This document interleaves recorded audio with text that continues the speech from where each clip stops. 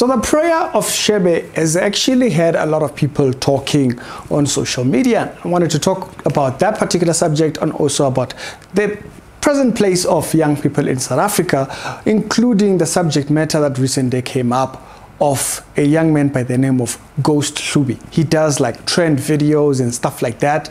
And yeah, he's not the best character out there. And there's been a recent statement of his girlfriend kind of partying with him. I just pray about it. We went to church together. He taught me that Genesis is the first verse. Genesis, like. And I wanted to bring that that particular story as well into frame right here on this particular episode.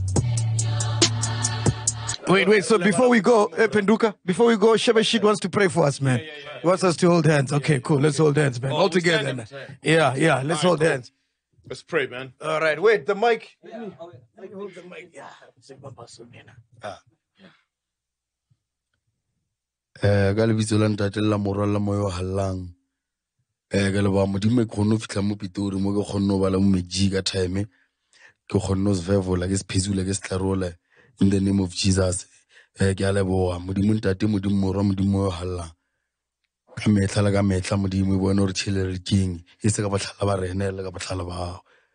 Amen. It's the reality show with the daily Christian commentary videos. If it's the first time over here, do be sure to check out the other videos that are down in the build comments. And I would love to start first of all with the scripture from Timothy, highlighting that young people should seek to be examples. He says, do not let anybody despise the youth of your age, but rather be an example. So you are an example to who? Not just to other young people, but also a young person, influential to those that are older as well. Be an example of what the scripture lays out. That's what the Bible tells us. Now, he also does warn to flee youthful lust. That's what the Bible also brings into context. So it brings out to good moral behavior. Unlike what the world tells us to do, they tell us, be wild, because you have such an amount of time and so forth. So they want us to misbehave while we are young. By which most people live. Well, in a nutshell, do what you want. And that ethically, there's no greater commandment than the law of Thelema, Greek for will, as famously stated in the 40th verse of chapter 1. Do what thou wilt shall be the whole of the law. We do what we want to do when we want to do it. And he must, as a Satanist, knowing this, realizing what his human potential is, eventually, and here is one of the essential points of Satanism, attain his own Godhead in accordance with his own potential. What does it mean to whip your hair back and forth? It means like, basically it's the new I'm me. It's basically like, I'm me, I'm doing what I want to do. It's kind of the contrary of what these two verses are actually giving an example of. But also, if you go back into Romans chapter number 12, it then gives more of this framing. It says that to renew our mind, okay, to be renewed and not to follow within the world's footstep. Who is the world? The world is those that have no aspiration to have a restored relationship with God. Now, the video of Shebe has a lot of tongues waggling. Now, the reason for this is because, we didn't see him particularly as a guy who even prays. Wait, so before we go, Penduka, before we go, Shebeshkt wants to pray for us, man. He wants us to hold hands. Okay, cool, let's hold hands, man. All together. Yeah, let's hold hands.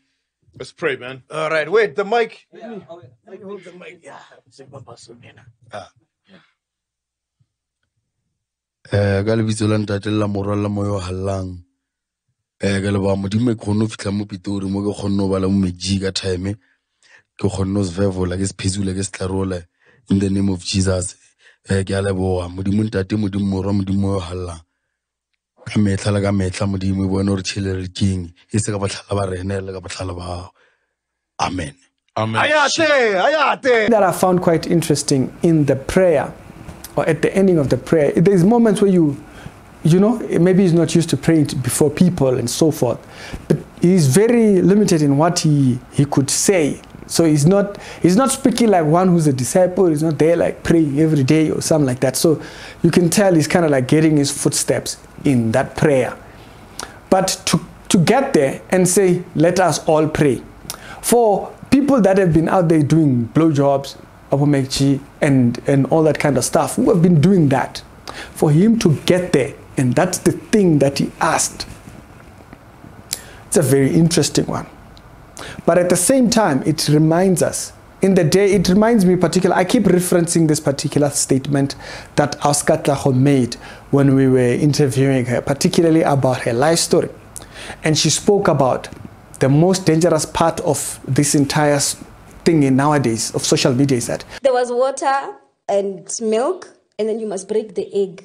I don't know if you put the egg as it is or you break it. I did that. So you saw a trend on TikTok? I had seen it long time ago. Oh. But now remember, I'm at this. You were at the phase where you are testing. At the phase where I'm like, no, man, why not? You understand? Because when you open TV, you see them. It's trending. It's a trending thing. That's how the enemy operates. Maximizes on that to put everybody on as public figures. Everybody can be an influencer. Everybody can influence other people on what they believe, on what they think. And she spoke about TikTok. Now anybody can just pull up a phone and influence people, and that can lead to all kinds of problems, as we stated, or as she stated in that interview. And I found that particular part, I saw one person actually had posted that on Facebook, had said, it's quite an interesting one that out of all the guests that have been there, he's the first that they could remember who has actually asked for them to pray. What influence does one hold? I just pray about it. We went to church together. He taught me that Genesis is the first verse. Genesis, like. But the part that I wanted out of that story was that the girl that he was dating, that he dumped and skipped back to that girlfriend, she came out and she said Hlubi was teaching her the Bible. He was quoting the Bible in some formal ways when she was in her tears, It was a very heartbreaking video. And so you'll understand why I wanted to quote this particular verses that I say I want to quote. And so if you haven't seen that particular part, I hope I played it for you a little bit there.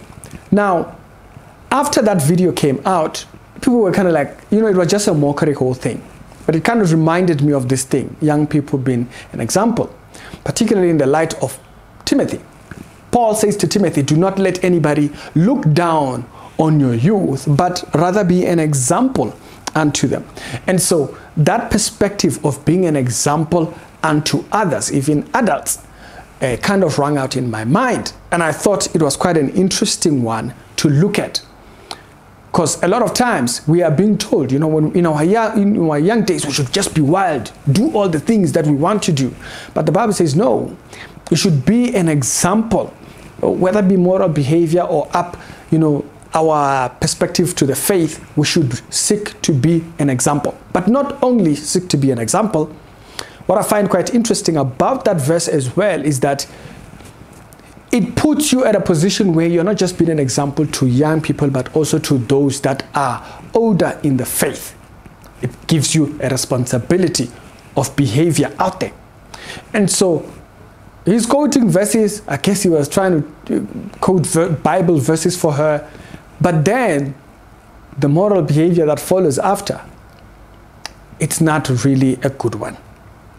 Now, in the light of Shebesh's story, when he's supposedly praying on this show, if you did watch the story, or if you did watch the video, you will note how I got introduced to him.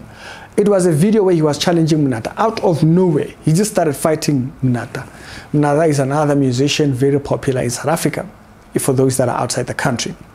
And so he had just been fighting. So I knew him as that guy who just, rascal. He's just doing the most out there, right? It's just, it's whatever. So I saw him as that guy. So when he went to Podcast and Chill, I haven't watched the show, there was this prayer that was trending. And so that prayer, when it came out, we might have looked at that moment and said, you know, yeah, this is a guy, and he got into a podcast where people get there, they do all kinds of things, and he asked for them to have a prayer. Brings back the question, what influence are you? Do you influence people towards hatred? It's the very same thing that we were speaking about on the live video which we did on Facebook, where we were talking about the love that everybody shared and celebrate after the ball keys won, right? It was very clear we shared one nationality. But when political stories come up, or when political subjects come up, we seem to be so divided that we can't even have the decency of conversation. What influence do you have? And what influence do you hold? I know that after that, we then start talking about subject matters of discipleship, you know, and all that kind of stuff. But I wanted to reuse this particular episode. You know, Ghost Hlubi had this particular girl. He quoted a verse. You know, she wasn't even sure how to quote it. She wasn't sure if it was a book or if it was a verse. She just said Genesis. You know, he even took her to Genesis. And so Ghost Hlubi was there bringing up verses. But unfortunately, he then portrays a certain type of a behavior that discredits the verses that he posed or the verses that he brought up. What influence do you hold? It's the Actuality Show, daily Christian commentary videos. As we go on with our day, have a lovely Friday. And y'all, think about that one. It's Ricky. Y'all have a good one.